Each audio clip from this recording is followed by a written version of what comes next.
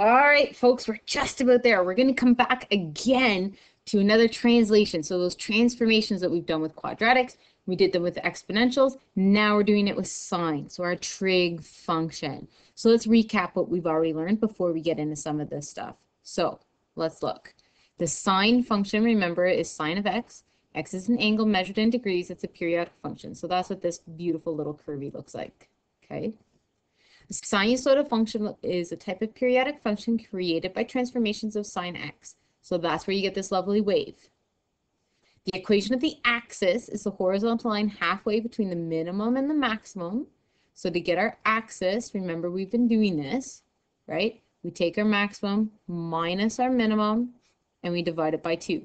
So here I have a max, I have a minimum, and then this line here is my axis, so it's right in the middle. So my amplitude goes up 2 and comes down. So my amplitude takes me to the maximum, is the same distance from the axis as my minimum. Okay. Amplitude is the distance from the axis to either the maximum or the minimum. So here's my amplitude there. So I put it just in a separate picture to figure out our amplitude. It's almost the same thing, only this time we're going to plus our maximum and our minimum. And we're going to divide it by 2. So our amplitude is there, amplitude is here. Okay. So here I just have my general sine curve. So the period, so from 0 up to 360, so there's my period. That's the length of one cycle, right? Length of one cycle. So sine itself, before we start playing with it, is 360 degrees. My maximum value is here. So that's 1. My minimum value is here. So that's at -1.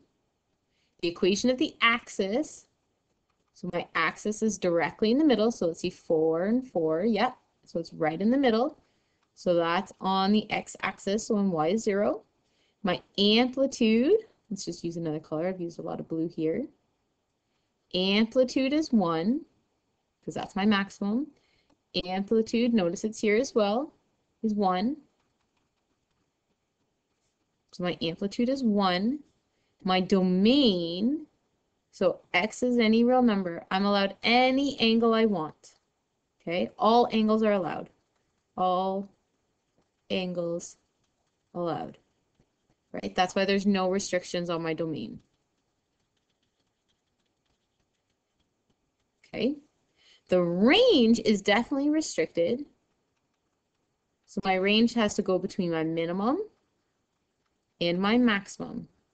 And then the 5 key points when we go to graph all these things, well, I've got 0, 0. I have 91. I have 180, 0. I have 270, -1. And last but not least, I've got 360, 0, because that's when it starts to repeat itself again.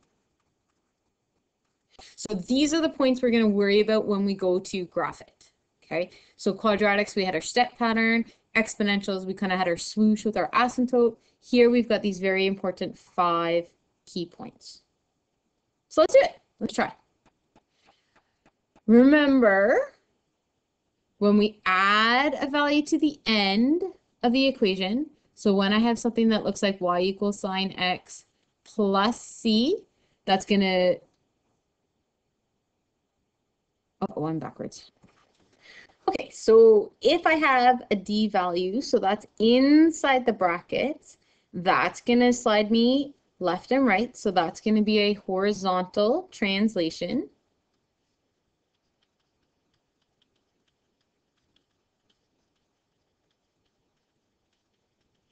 Okay, so that's when I see a y equals, sorry, sine x minus d. So if it's minus inside, it's going to the right.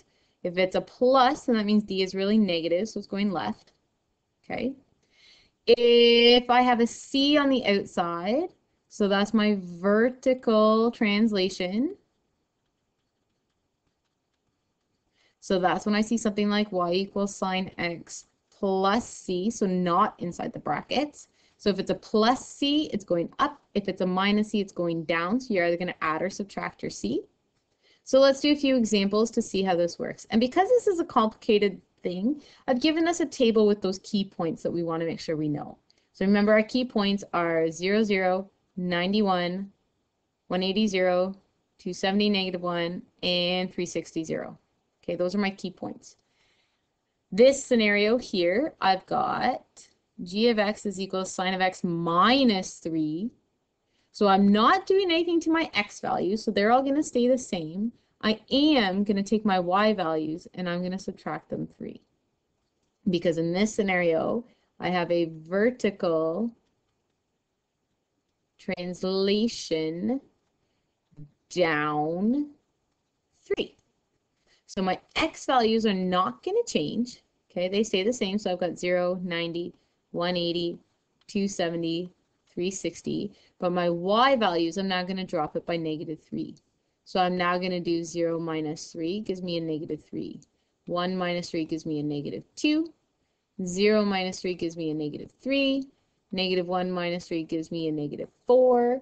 And 0 minus 3 gives me a -3. So my new points, let's keep them, I don't know, let's go blue. They're going to be 0, -3, 90, -2, 180, -3, 270, -4. That's a 0, by the way. And 360, -3. So let's draw them. So I now have a point at 0, -3. Oh my, this isn't going to fit on my grid at all. Okay, now we got a grid that's going to work. So let's see, let's draw our points. So 0, -3, 90, -2, 180, -3, 270, -4, and 360, 0. So what we're going to do is we're just going to want to try and make this just as curvy as we can.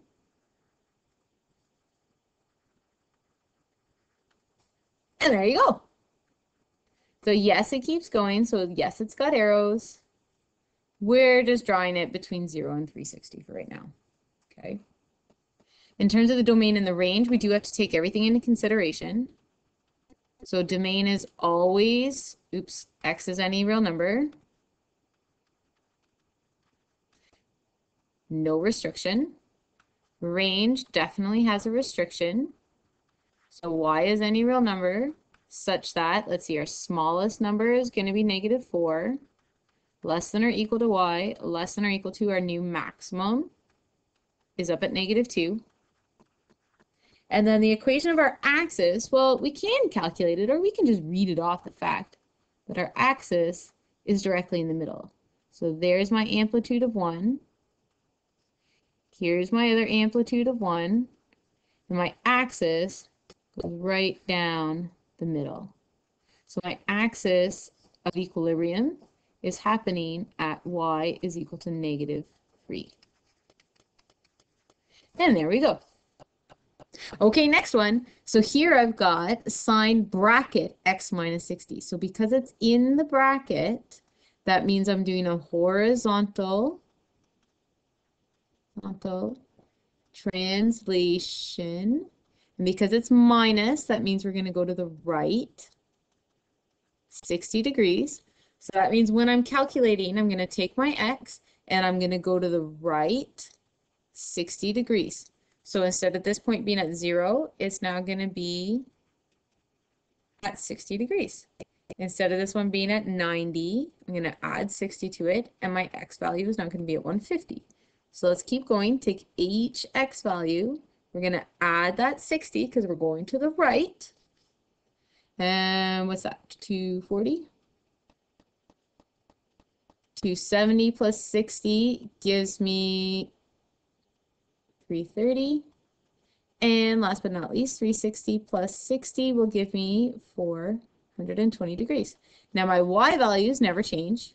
So it's still going to be 0, 1, 0, -1, 0. So my y values aren't changing. I'm not doing anything extra outside of it. So my new transfer point is going to be at 60, 0, 151, 240, 0, 330, -1, and, oops, sorry, 420, 0. So my new point, 60, 0, 151, 240, 0, 330, -1, and, oh, it's just off my graph. We'll stick it right there, 420. So again, we're going to connect our dots in a nice curvy. So the top one kind of looks like a dome. Bottom one kind of looks like a bowl. And there you have it. There is g of x equals sine bracket x minus 60 degrees. Domain, there's no restriction, so x is any real number. My range, y is any real number such that we have not changed the minimum, so it's still -1, less than or equal to y, less than or equal to our maximum, which is +1. Okay, so let's not forget our max is here, our minimum is here, and that's what sets our restrictions: minimum, maximum. And the equation of the axis of the curve, so the axis of equilibrium, axis of symmetry, well, we haven't gone up and down, so it's still going to be that same. Y equals 0, because it's my x-axis. Good. Okay, we're doing really well. All right, so just a little bit more to go here. Let's do a combination one. So in this case, I have a d value in here. So I'm going to have a horizontal translation. And since it's a plus, it's going to go to the left 45 degrees. So that means I'm going to take my x values and I have to minus 45 degrees from them. And I also have a c value here, which means I have a vertical translation up 2. So my y values, I'm going to have to plus 2 to those. So I've got a bunch of things happening here. So let's figure it out. 0, 0. Well, 0 minus 45 is 45. 90 minus 45, oops, 90 minus 45 gives me, oops, that's a -45, positive 45. 180 minus 45 will give me 135. 270 minus 45 gives me 225. 360 minus 45 gives me 315. So there's my new x values. My new y values are going to be 0 plus 2 gives me 2. 1 plus 2 is 3. 0 plus 2 is 2.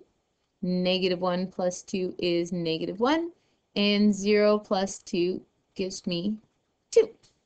So my new points that I'm going to be graphing are at 45, 2, sorry, -45, positive 45, 3, 135, 2, 225, what? Oh my, I'm doing typos left, right, and center. 2 minus 1 gives me a positive 1. Goodness gracious me. Positive 1. And 315 and 2. So let's draw our points. So we've got -45, 2, 45, 3, 135, 2, 225, 1, 315, 2. So again, draw your curvy. So the top one kind of looks like a dome. Bottom one kind of looks like a bowl. Oh, look at that. It's almost like I knew how to draw a curve. Equals sine bracket x plus 45 degrees plus 2. So there's my transform function. So my domain is still x is any real number. There is no restriction. Just because I only draw one of the curves doesn't mean it doesn't keep going, right? I just have to draw the one. My range, so y is any real number such that, what's my new minimum? My new minimum is 1. Less than or equal to y, less than or equal to, what's my max? 3. And last but not least, where's that center line gone? So my center line goes right through all these dots that I've got in a row. And my center line is going through y equals 2. Okay, look, it's my C value. Look at that. Y equals 2. Done. Okay, last example, folks. Now I'm going to give you the scenario. You have to write the equation. Dear me. So right now we've been dealing with sine of x minus d plus c. So remember, this is my horizontal translations. This is my vertical translation. So let's see what the question is giving me. So y equals, so we've got a horizontal translation of 20 degrees to the right. So that means it's going to be x minus 20 degrees. And a vertical translation of 3 units up. So plus 3. Okay, let's try the last one. Y equals sine bracket x minus d plus c. So remember, that's our sideways. C is our up and our down. So what are we given? Horizontal translation of 35 degrees to the left. So remember, left is a plus 35 degrees. And a vertical translation of 5 units down. So minus 5. Because that's down. And that's it. That's all it is, folks.